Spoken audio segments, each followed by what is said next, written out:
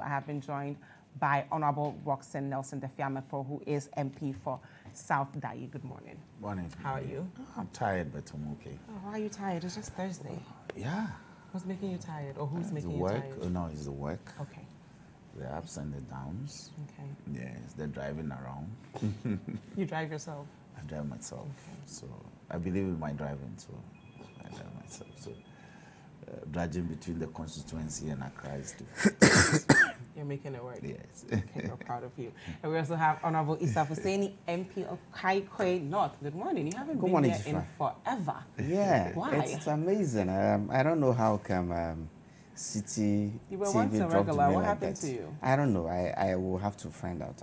He's busy complaining. I have to actually. I actually have to find out how it is his turn now. He's campaigning. He's campaigning. Is that what you've been up to? Oh, campaigning, yes. You do some campaigning. I mean, we have a contest coming up.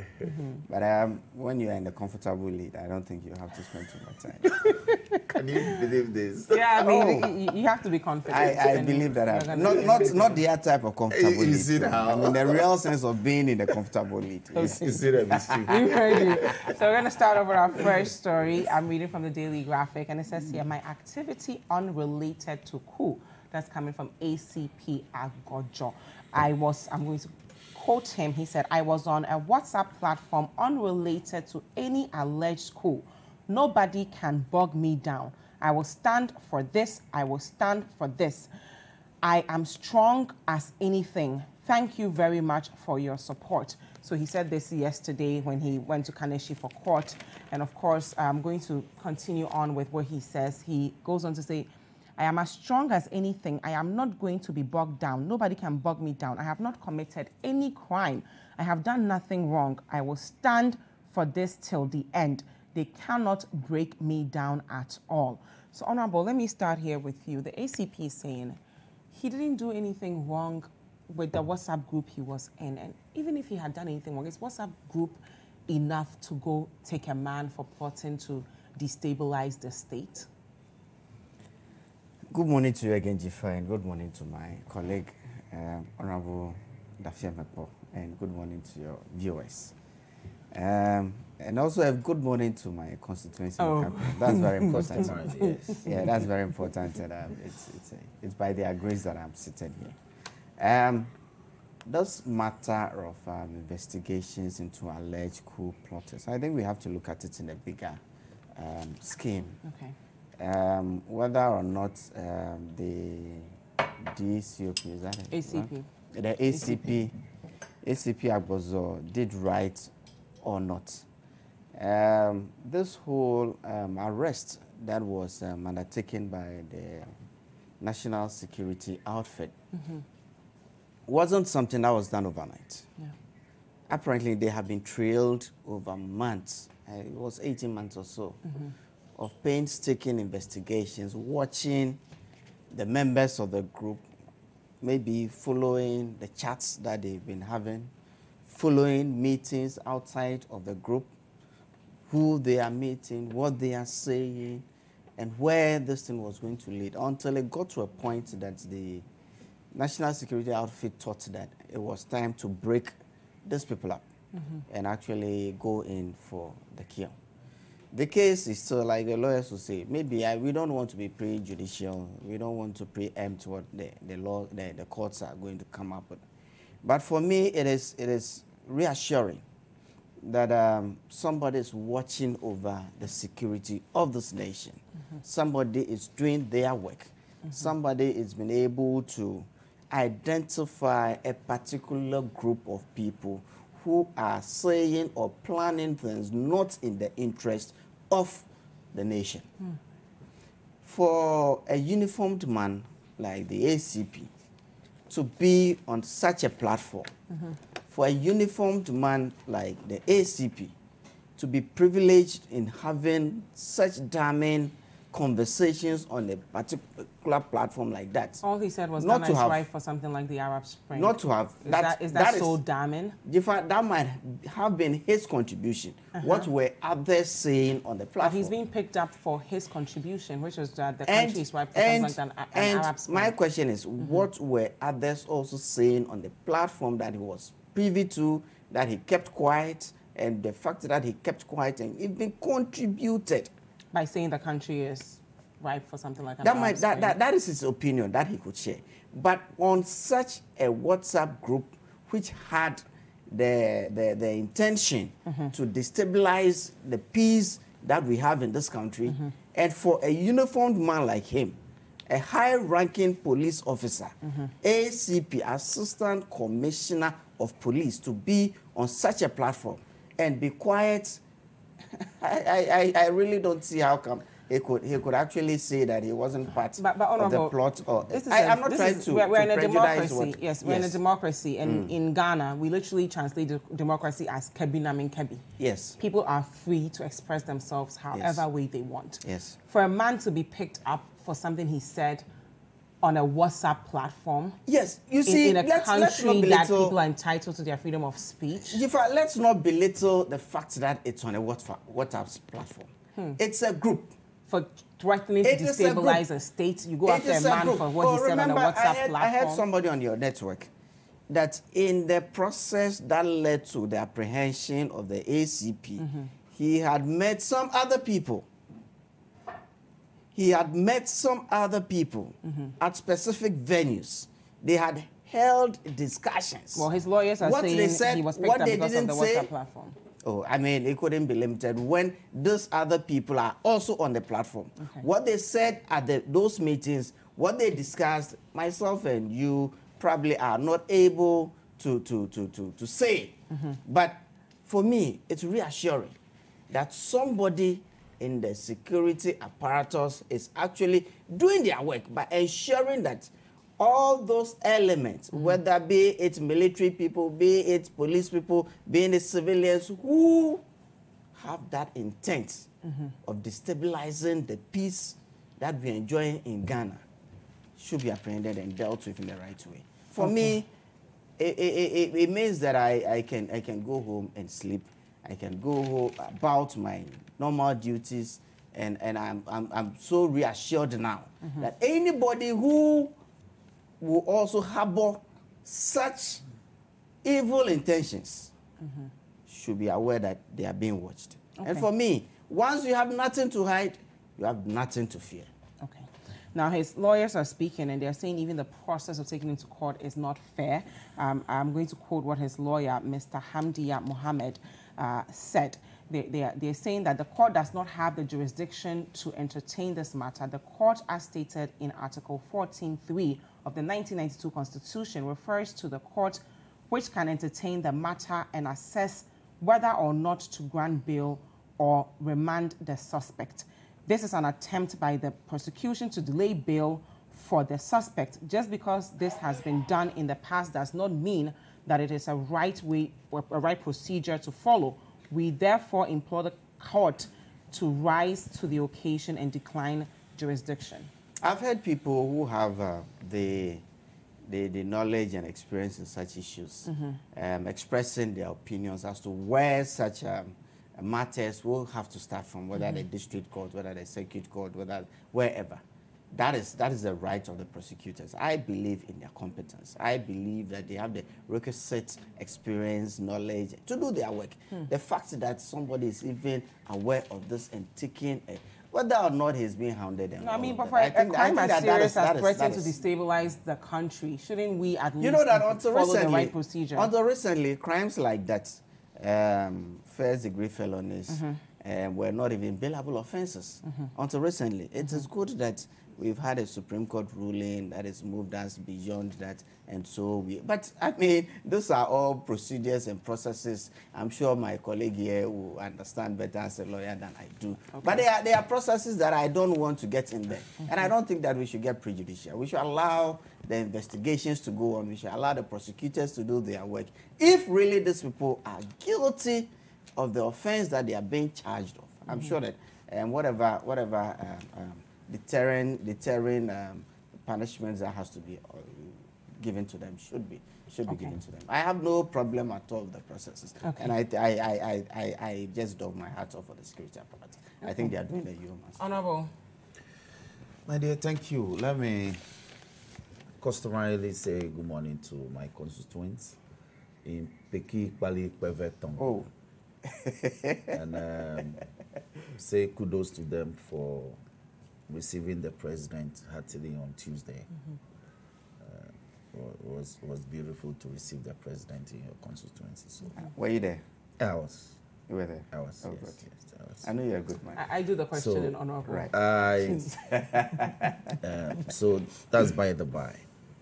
You see, Dziffa, treason is a very, very serious offense to commit in any republic.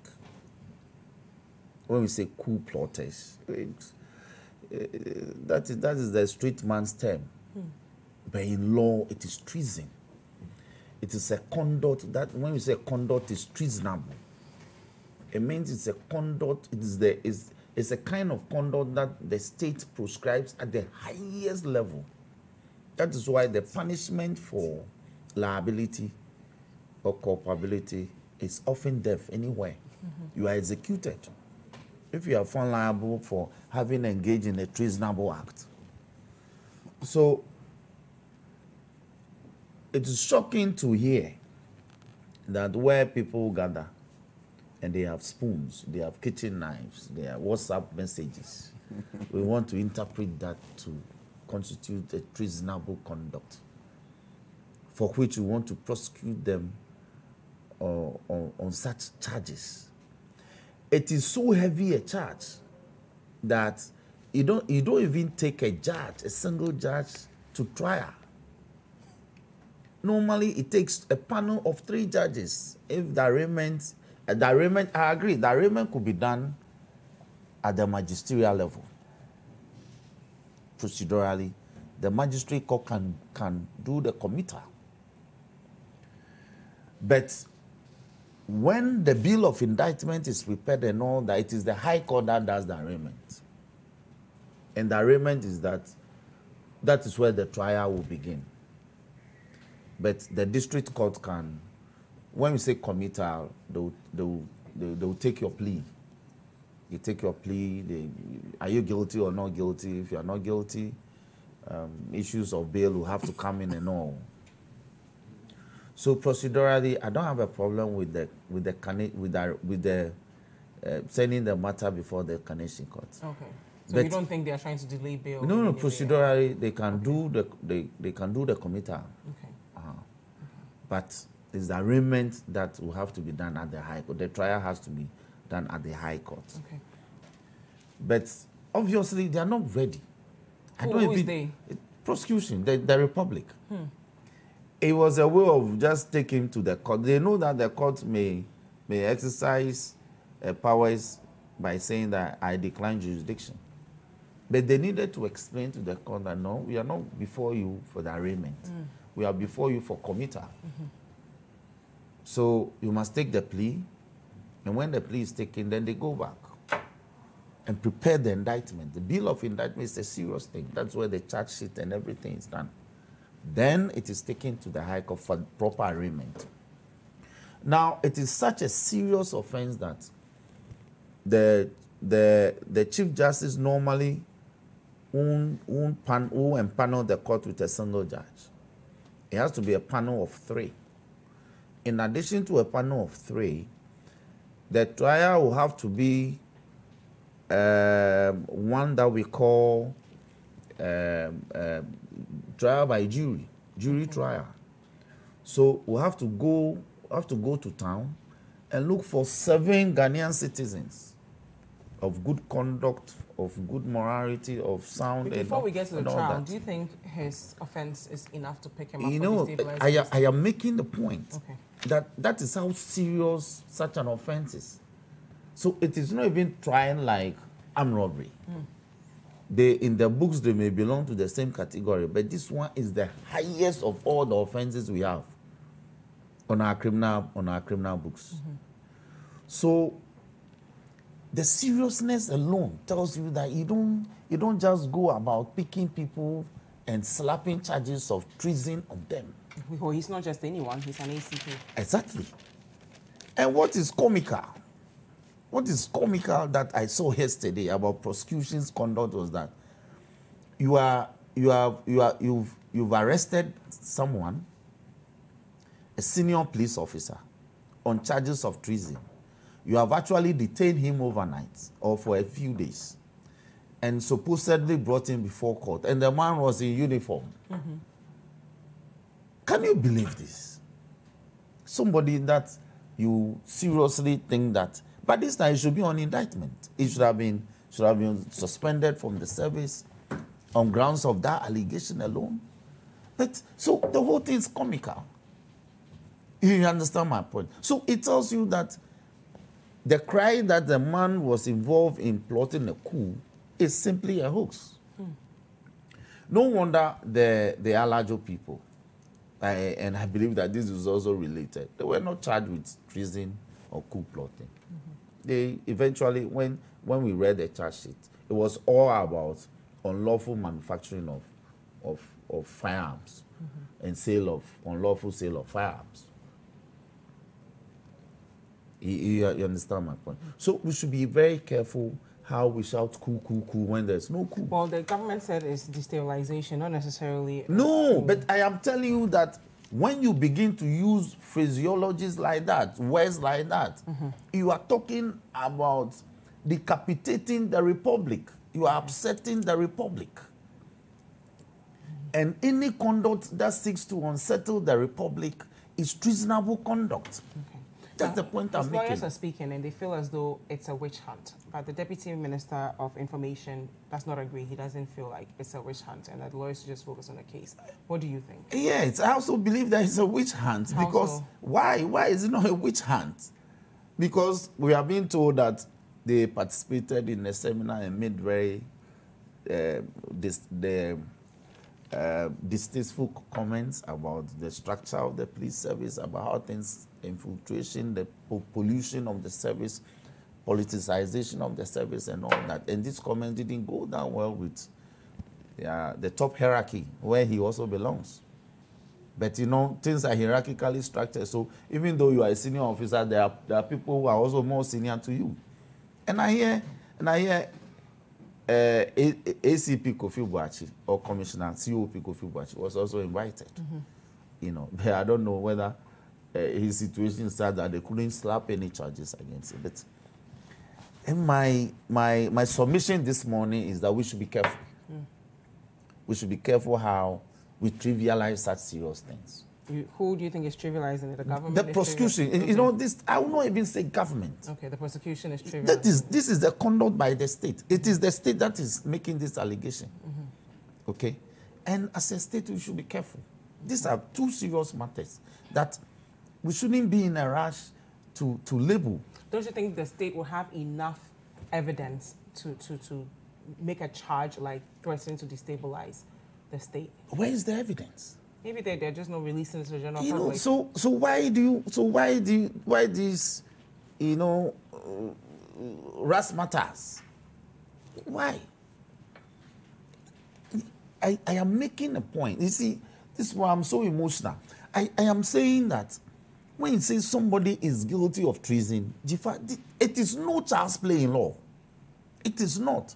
In fact, when you are convicted and the judge has to sentence you, the judge has to wear red. He has to remove his wig.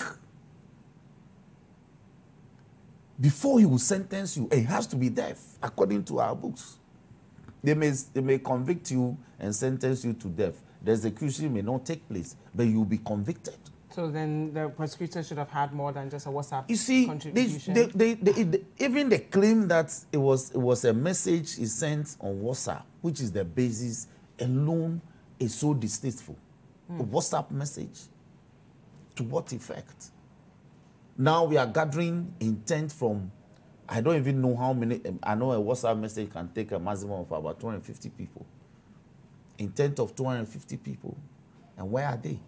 The initial persons that were arrested, they are being slapped with the charge of unlawful manufacture of firearm. If the conduct is related. And they seem to be using similar phrases. When they were arrested, say they were coup plotters. They wanted to attack the Flagstaff House.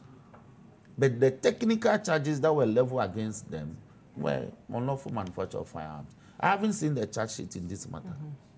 But the journalists themselves too should be careful how they quickly refer to his conduct as one of coup plotting.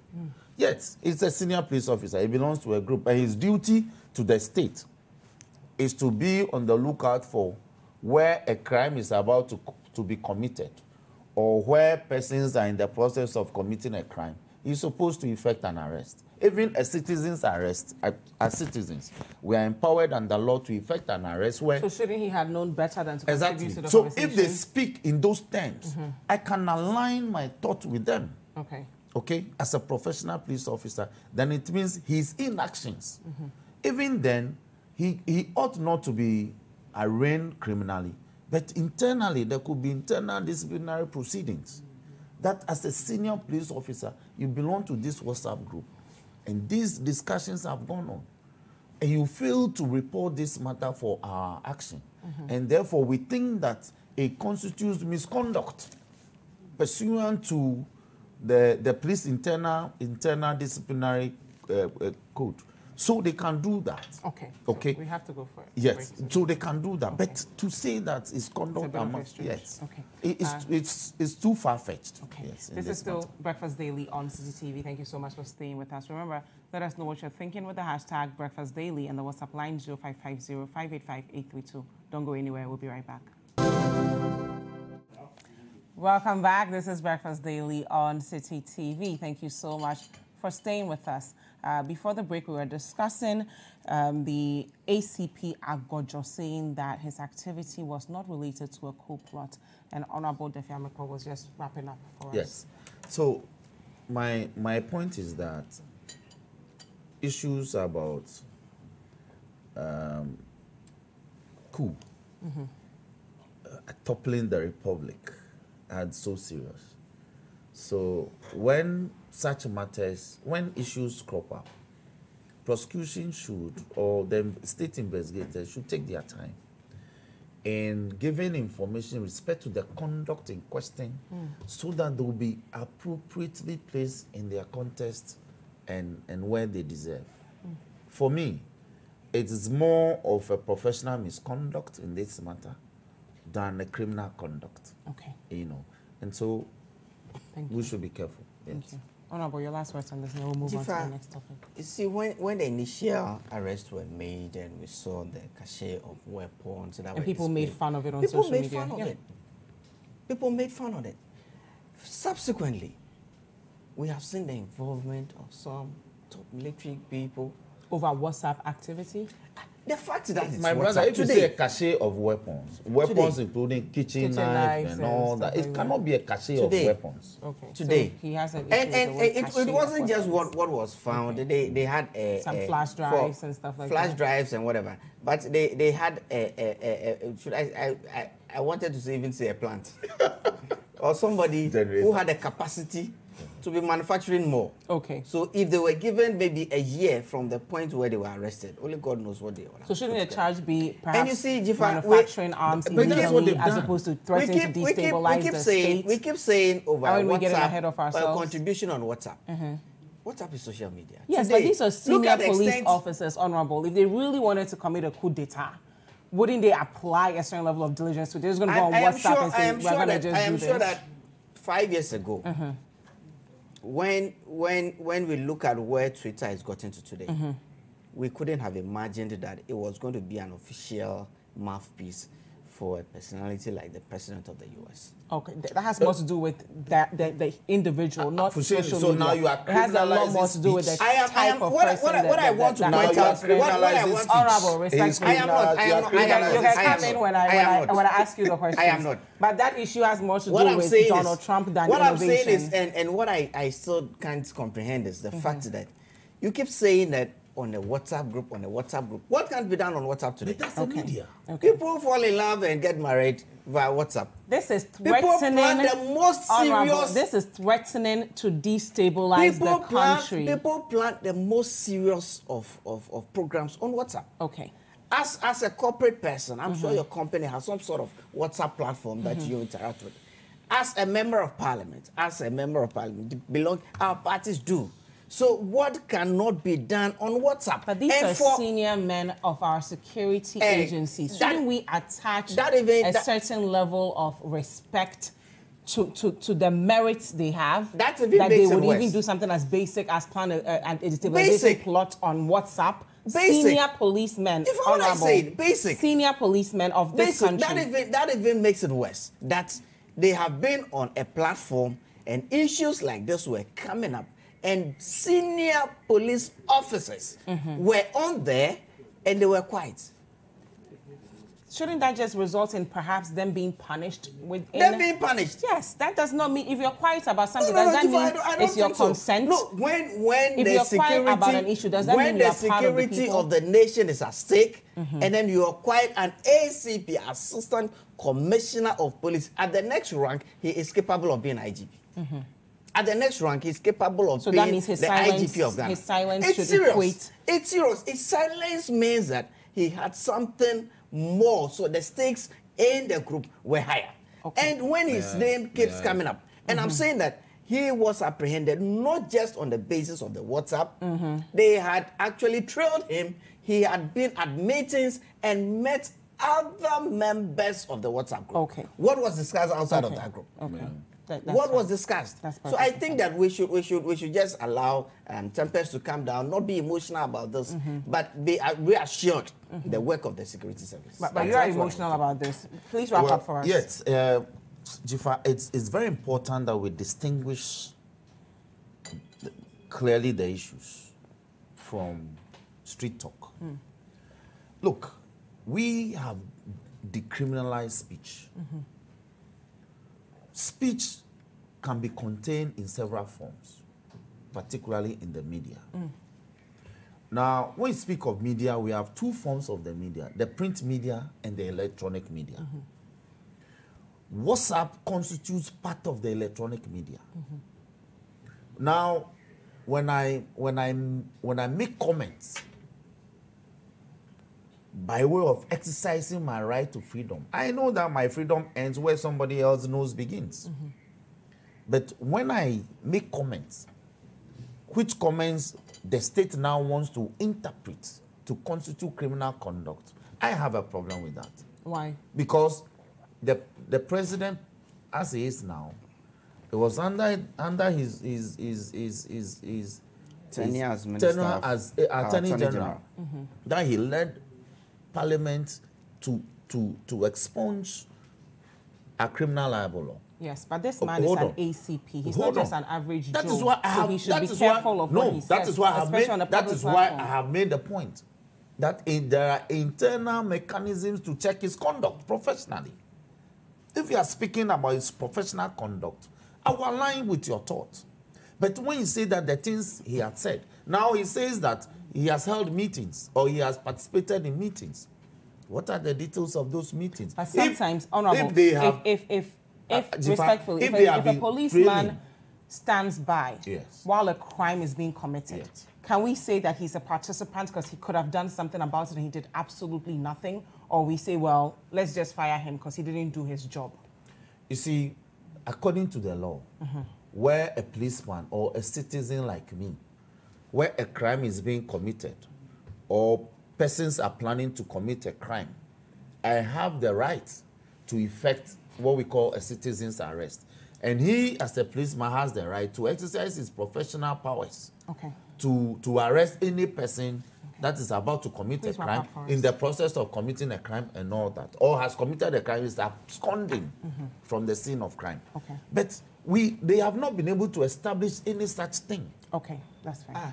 Thank you. We have to move on now. The investigations are just still ongoing. We'll move on to our next. There's something we call an abetment of crime. I'm going to say we're going to move on now to the next topic. Prima facie. You haven't established prima facie in this matter. You haven't been here for a while now. So the state has established prima facie in this matter.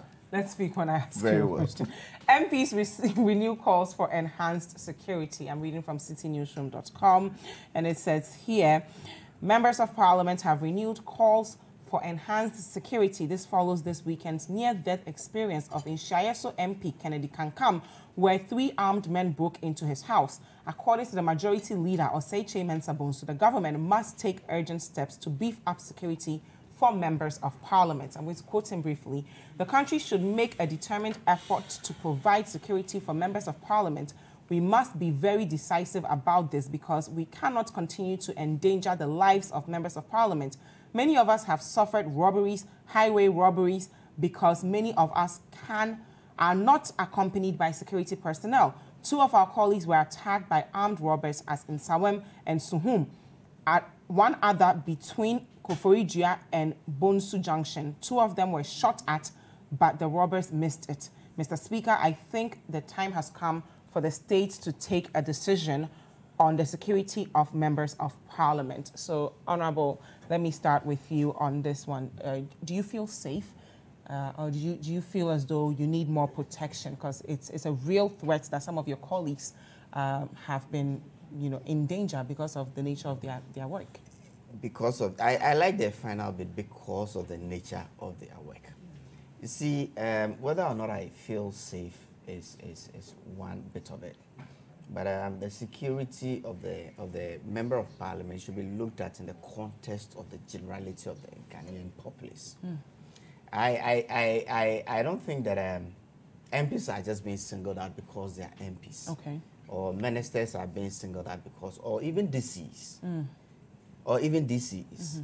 But you see, over time, the security apparatus, assessment of the threat to specific units should be evaluated. Whatever assessment has been done should be evaluated over time. Do you agree with the majority leader? Over time. I agree with him. Okay. I agree with him because, look, the work of the member of parliament is evolving. It's evolving. We started off, and everybody knows, as legislators. And advocacy, I mean, we play some advocacy roles for our constituents. Over time, it's even getting in the realm of development agents. Okay. This morning on my way, somebody called me. I thought the person was going to greet me and we're going to exchange. I said, Honorable, I mean, it's got into that realm. And so our work is evolving. It's getting into realms that hitherto were not our concerns. And we'll go to the House, we'll take stance on very critical issues being discussed. I mean, at the national stage, I take a stance against somebody's interest. And these things are evolving. So doesn't that say more about the nature of the security of the country and not necessarily that is why I started off by saying that the security of the member of parliament should be provided in the context of the general Ghanaian populace. Do you feel safe in this country, Honorable? I feel safe. So you don't need a security person It isn't that because I need security. Look, the first point of my security is myself. By being conscious of my security, it's the first point. Yes, but if the majority leader of parliament is asking for security for members of parliament, this stems from the experiences that we've been through. Which experiences regular Ghanaians face as well. Oh, regular Ghanaians do. But are we asking for more security for the average Ghanaian? What was saying, and the last bit of it, you agree with me, because of what they do. Yes, but then we have Ghanaians here who are journalists. They're on TV every day critiquing government. Private individuals, heads of organizations who are also at risk, but nobody's asking them to have more access to security because their lives are at stake. Everybody is at liberty to take care of their security. And I'm saying that, and I'll repeat it. Including members of parliament? Including members of parliament. So I take care of my security needs. So that's not something we should bring to the floor. But also because of what I do, there's an extent to which an individual like me, a member of parliament, could provide the security that I need because of what I do. Okay. Because of what I do. Okay. So if it's been assessed and there is a requirement that we move a notch higher than what as an individual I could provide, why not? Okay, that's fine. What happened over the weekend was quite scary. Yeah, it was. It was very scary, I should say. And instances that like the majority leader was saying. Perhaps maybe shouldn't we look at maybe providing jobs for young people so they don't have so much time on their hands that they want to go steal from a member of parliament? I am sure that even in states or countries where the unemployment rates are much lower than ours, crime still persists. And crime, there will always be crime. And usually these people are people who are at the very bottom of the social There will structure. always be crime. You agree with me?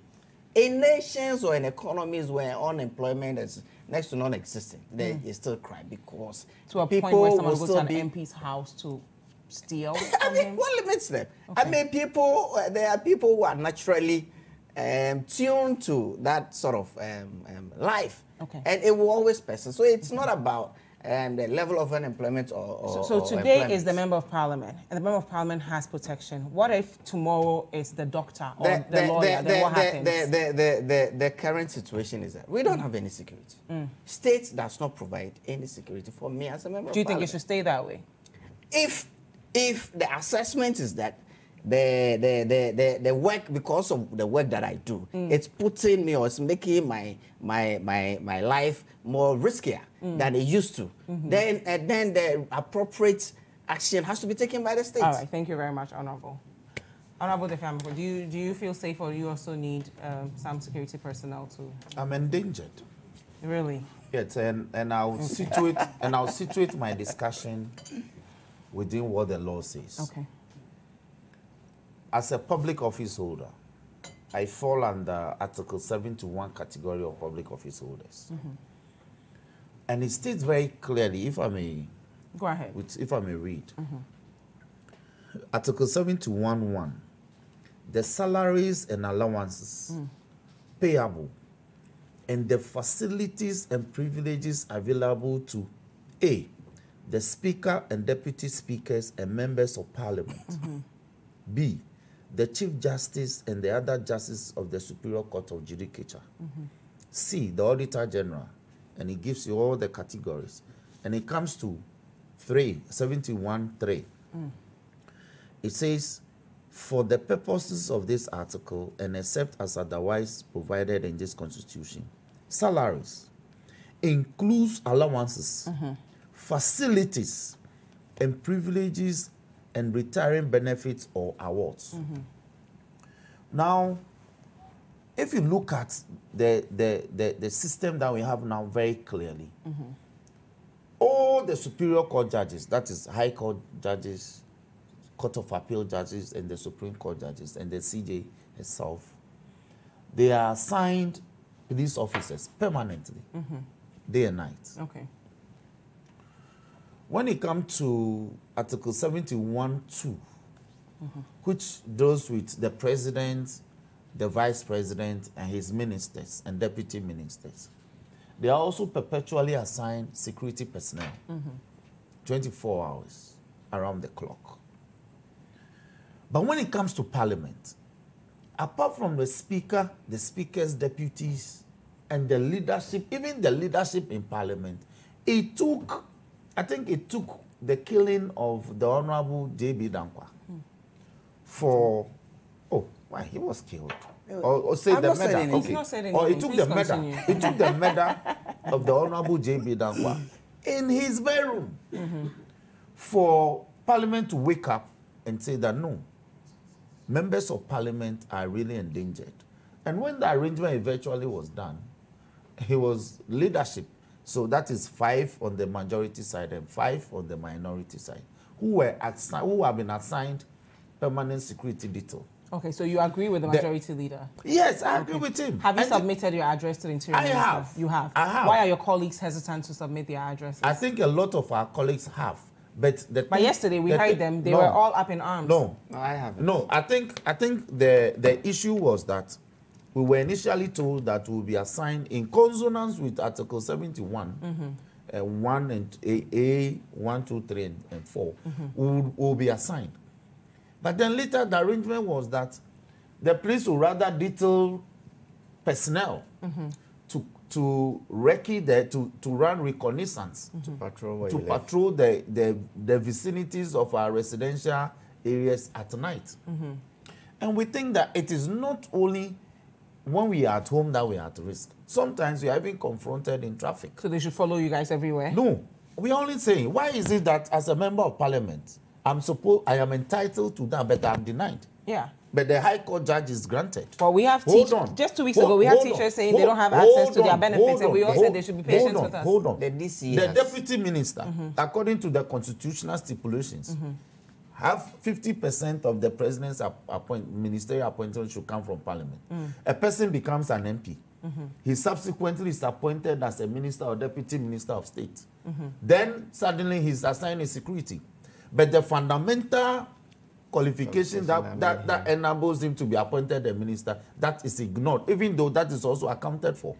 Okay. So we are saying that we are not being treated. Do you know that a lot of people think that as members of parliament, we even have free fuel? We don't. Okay.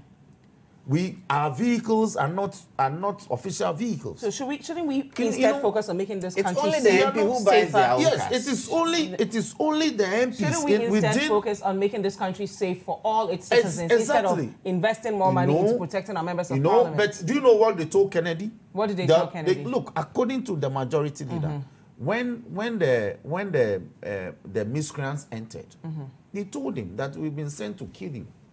But because fortuitously your wife was breastfeeding your baby, we have decided that we won't kill you, because when we kill you, your wife and the baby may struggle to survive. And leader actually had to say this on the floor of the House. Yes. Look, I had been attacked 3 times within the past 3 years in my home at Achimota.